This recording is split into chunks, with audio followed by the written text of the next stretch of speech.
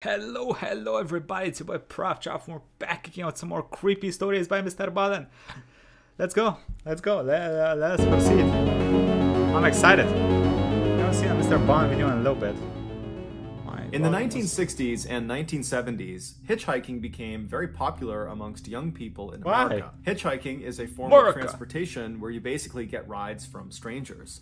And so the way it works... Not that type of rides.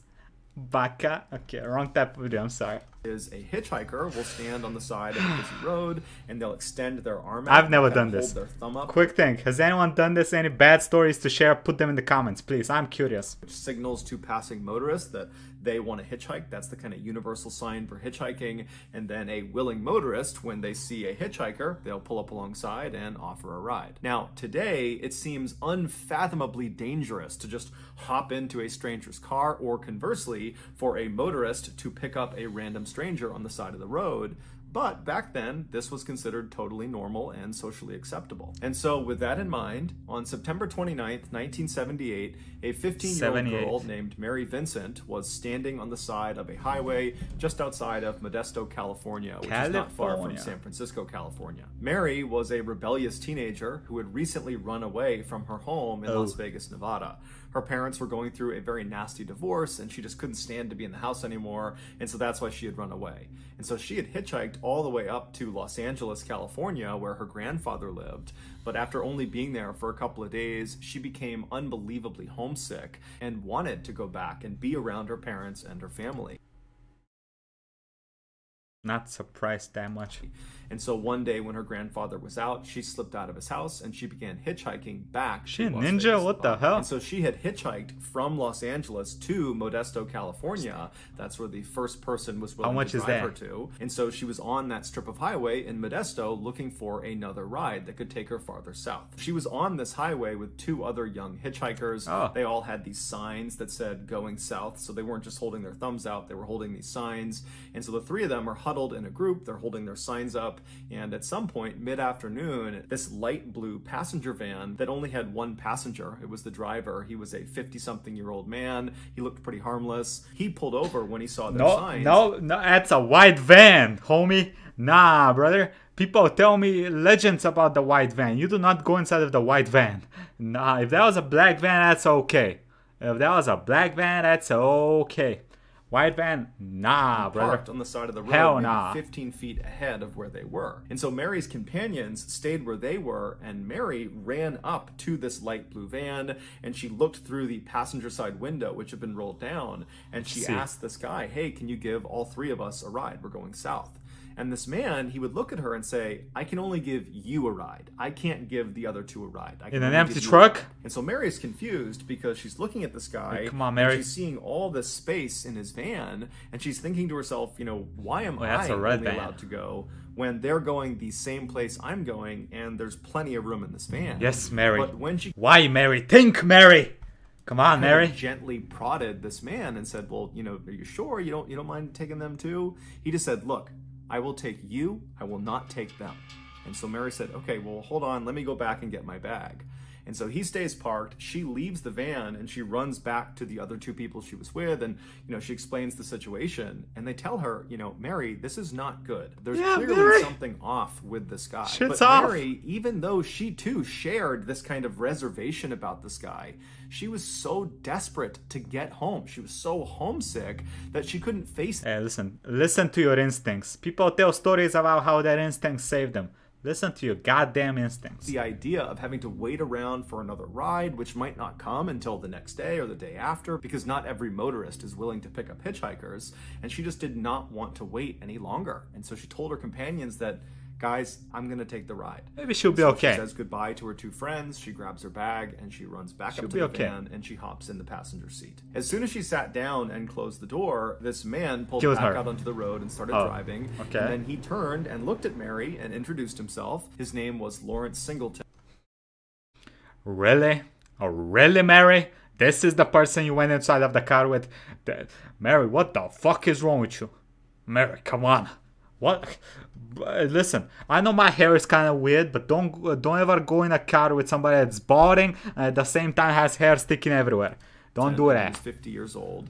And then Mary, you know, she introduced herself, and then they have some small talk. And very quickly, Mary feels at ease around Lawrence. He kind of reminded her of her grandfather. He was very nice, very polite. And so when she started to feel tired pretty early on in their trip, she said, hey, Lawrence, do you mind if I doze off while you drive? And Lawrence would say, no problem. Go ahead, go to sleep. And so Mary turned away from Lawrence and kind of curled up on the seat, and pretty quickly she was asleep. A little while later, when she woke up, she looked out the window and immediately could tell they were going the wrong way. So she turns to Lawrence and says, you know, we're going the wrong way. And Lawrence would say, oh, you know what? I made a mistake. I'll get us turned around. You know, sorry about that. I had no idea. But Mary's thinking to herself, we're really far in the wrong direction. There's no way he accidentally did this. But she kind of bit her tongue because Lawrence would actually turn around and start going in the right direction. And so they're traveling in the proper direction for a little while, and Mary's totally on edge, but she's careful not to give that off to Lawrence because she doesn't really know this guy. And even though he did make her feel comfortable, she just... Yeah, she doesn't know the guy, but at the same time, she felt comfortable enough to fall fucking asleep in this car. What? Doesn't really know what his intentions are, and so she's just kind of looking around pretty apprehensively, and then they pull into this stretch of highway that kind of ran through this fairly forested area. That's a serial killer forest. Cars were on this stretch of road, and Lawrence suddenly tells Mary that he wants to pull over because he has to go to the bathroom. He wants to relieve himself. And so Mary kind of apprehensively says, yeah, okay, that's fine. And so as Lawrence is beginning to pull off of the highway, Mary happens to look down at her feet, and she notices one of her shoes is untied. And instinctually, Mary just thought to herself, I better make sure that shoe gets tied because I might need to run away from this guy. But she didn't want to reach down and start tying her shoe. It was kind of awkward because the space was small, and she was worried it would be kind of suspicious if she did it. And so she thought, okay, as soon as we pull off, I'll get out of the Why would it be suspicious? car and I'll tie my shoe.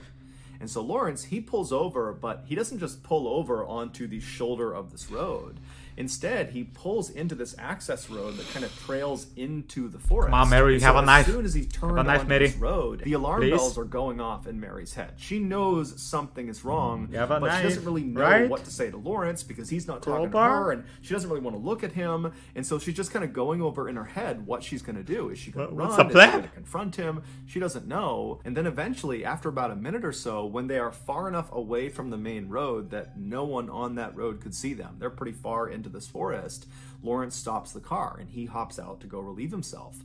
And immediately Mary, she hops out of the car too, and she bends down to tie her shoe. Before she could finish tying her shoe, suddenly something smacked her hard in the back of the head. You are feeling very bad. You gain very bad feelings about this man. He pulls up in the side of a fucking forest.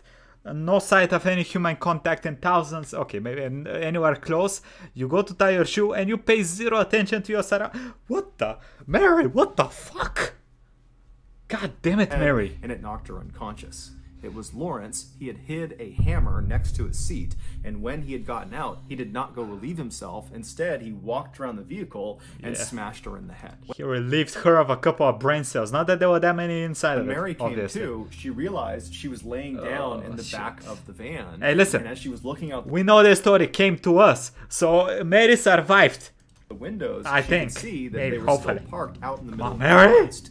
And then when she tried to move, she realized her hands, her feet, everything had been tied down to the van. She couldn't move. Why? And so as she's wondering what's going on, Lawrence comes around, he opens the back doors to this van, he hops inside, and he begins assaulting her. Mary has no idea what to do. She's a 15-year-old kid. She's 15. And this guy is on top of her. He's not stopping. And so she just began quietly begging him to please stop. Set me free. That's awful. That's fucking anyone. Awful. She just kept repeating that over and over and over again, and Lawrence never spoke back. He just continued the assault for hours and hours. Okay, finally, what kind of assault? I don't want to know. He got off of Mary and he climbed out of the back of the truck and he went around and he climbed into one of the front seats and he fell asleep. And so Mary probably tried. What?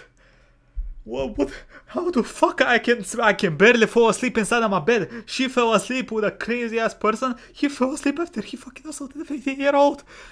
What? To free herself from her restraints, but there was nothing she could do. The restraints were tied too tightly, and so for hours she must have just laid there wondering what was going to happen to her. And then at some point in the middle of the night, Lawrence wakes up again, and without saying a word to Mary, he just climbs out of the van and gets into the driver's seat, and then drives the van out of the forest. He drives on the main road for a little while until he turns down another access road that takes them away from the main road, so away from any prying eyes, and he comes to a stop somewhere out in this forest in the middle of this big canyon. Lawrence parks the van, he climbs out and walks around to the back. He opens up the back doors where Mary is laying there whimpering and crying and begging to be set free. He climbs inside, and the torture continues for hours and hours until the sun finally came up. At which point Lawrence stopped. Just go to a BDSM club or something, bro. People actually want that. They will pay people to do that to them. Why are you doing that?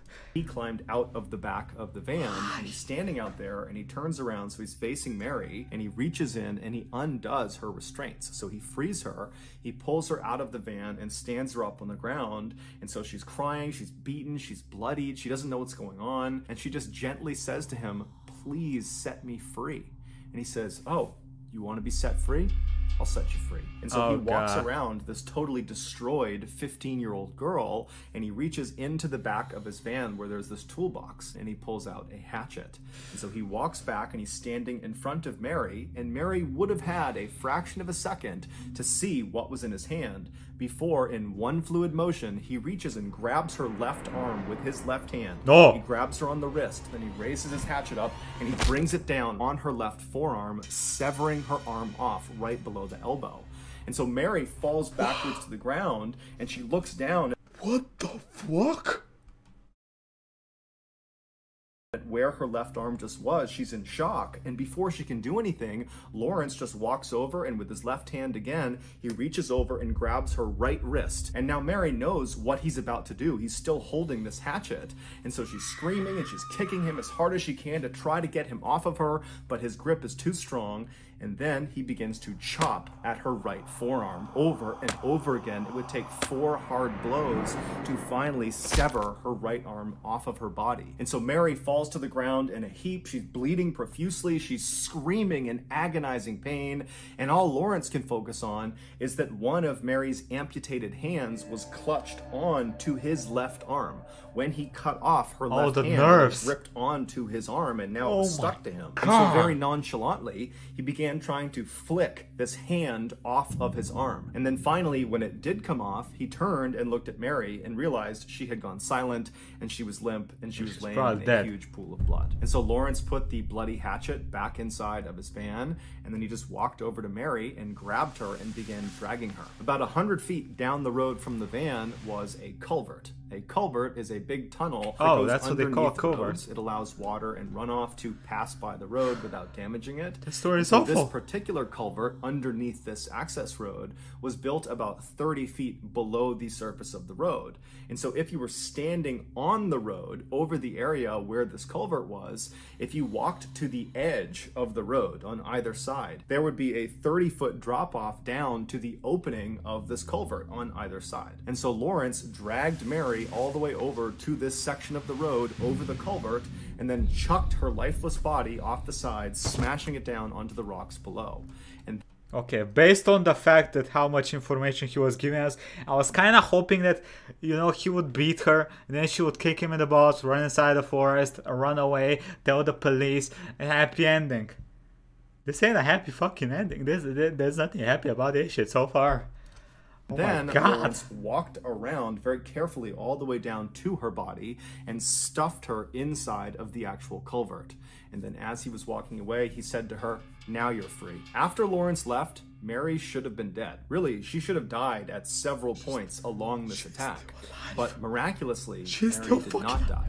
And in fact, she would later say she vividly remembered the entire attack. She was fully lucid, fully conscious, fully aware for the entire thing, save for the moment when she was knocked unconscious by the hammer. And so she vividly remembered having her arms amputated, and she specifically remembered one particular point in the beginning before her left arm, the first arm, had... I don't want to hear this. Oh, this is gonna be... This is it's just a... happy ending, I guess. Kind of, I guess. Amputated, He grabbed She her can be left wrist, and Hey, she in turn only happy thing is she can make a dope ass pirate cosplay now. instinctively grabbed with her left hand That's onto because he was his left holding- arm. So she's clutching onto him, and so when he came down and cut her arm off, she began falling backwards, but she remembered thinking to herself, why am I falling backwards? I just grabbed onto his arm. I had a firm grip. And then as she's falling, it's like time is phantom standing pain. still. She literally saw her hand still clutching his arm and saw it had been cut off of her body. And then when Lawrence cut off her right arm, despite being in agonizing pain, it's like she instinctively understood that she has to pretend to be dead. Otherwise, she will die. And so she went totally limp, her eyes were half open, and she watched as Lawrence is flicking her left hand, the one that she thought she had gripped onto when she was falling back. She watched as he shook that hand off of his arm. And then she was limp as he grabbed her and dragged her the 100 feet to the culvert. And she was limp and still. Bro, how the hell do people like this exist? What the fuck is wrong with y'all? What the fuck? And didn't make a sound when he threw her 30 feet down onto jagged rocks, and she broke 4 of her ribs. She was in excruciating pain, but her will to survive was telling her, make no sound, take this punishment, and you will survive. And then after he left... Yeah, I would have been there. Listen, I stubbed my toe, I scream. She broke 3 ribs, lost 2 hands, and she was like, oh, nope, I'm there to pretend to survive. Nope, my ass would have been like, ah! She remembers thinking, you know, I don't know where he is. He could be waiting up on the road for me. I can't just crawl out and try to save myself because then he might actually finish me off. Jesus Christ. And so she laid in this culvert in this horrible position, totally contorted, with her arms gone and broken ribs. And then finally, after a while, she started to feel exceptionally tired, and that was from blood loss. And she said there was a voice in her head telling her, you can't go to sleep. If you go to sleep, you're gonna die. And if you die, we can't catch this monster, and he's gonna do this to someone else. And so she had this surge of adrenaline where she decided, I'm gonna live. I'm gonna get out of here. I don't know if he's still up there, but I have to get out and I have to try to save myself. And so somehow she got out of the culvert. And then once she was on the ground, she dug the nubs of her arms into the dirt and attempted to pack the wound with dirt and mud. And then afterwards, she raised her arms up over her head because she didn't want the blood and muscles to fall out. And so with her mutilated arms up over her head, she managed to crawl up this embankment up onto the road. She's got no clothes on. She's covered head to toe in blood. She was naked. And she starts running down the highway, and a car would actually come by fairly quickly, but they were so startled at what they were seeing, they didn't stop and they drove on. And so Mary was— What the fuck? A 15-year-old girl with no hands on the side, bloody on the side, or you don't... What the fuck is wrong with you? She ain't got no hands, she ain't gonna stab you with nothing. Help the woman out. Would ultimately run 3 miles on this highway before finally flagging down a passing motorist. It happened to be a young couple, and after they got over the initial shock of what Mary actually looked like, they put her inside of their car and they sped to the hospital. Mary would stay in the hospital for a month, and during that time she would give police all this information about her— Who's the gangster on the side of her? Attacker, about Lawrence Singleton, and using her Please tell me very they got detailed him. description Please. of him, the police were able to come up with a very good composite sketch. They got him? And Lawrence Singleton's neighbor happened to see that sketch, and they turned him in. Lawrence was ultimately sentenced to 14 years in prison for what he did to Mary. It was the maximum sentence that the judge could give. The judge wanted to do more, but legally they couldn't. And so Mary, she testified at court, and so— Excuse me? What the fuck is wrong with people? 14 years. She's 15. 14 years. Nah, brother. Nah. That shit ain't right. That shit ain't right at After it all. ended and he was sentenced, Mary was leaving the courthouse, and as she passed by Lawrence, it was the one time she had to be physically close to him, he turned and kind of leaned into her and said, I will finish the job if it takes me the rest of my life. 8 years later— Hey, please tell me somebody, prison break broke his head in some Lawrence shit. was paroled for good behavior, and so of course this terrified Mary, who by now had become a wife and she had 2 sons, and so she's worried that now that this guy is free, he's America, what the fuck? I mean, I can't really speak because Bulgaria's laws are even worse, but it could be he. What the fuck? Yeah. He's going to come and finish the job. But Lawrence would not go after Mary. Instead, 10 years after he got out on parole, he would attack another woman, a 31-year-old. Wow. Surprise! Oh my god, who could have seen that coming? Mother of 3 named Roxanne Hayes, and unfortunately he would kill her. At Roxanne's murder trial, Mary would actually testify against Lawrence, and her testimony is what they used to secure a death sentence for Lawrence. Oh, but a little too before late. He could be executed. Lawrence died. A little too fucking late. Cancer Bro, I'm in jail pissed. in 2000. Hey, fuck his when ass. Mary heard that Lawrence had died, couldn't he have cancer a little quicker? God damn it. Hope it was painful. Cheated. However, her sons were very relieved to find out that her attacker had died, so she took some solace in that. Outrage over Lawrence's early release, considering what he did to Mary, and the fact that that early release led to another person being killed, led to the creation of the Lawrence Singleton Bill, which gives judges the ability to give 25-year to life sentences in cases that involve torture. Meaning, under this bill, Lawrence would never... Yeah, 8 years. Good fuck you. Look at this fucking piece of shit's face. 8 years. Good be. Fuck that shit.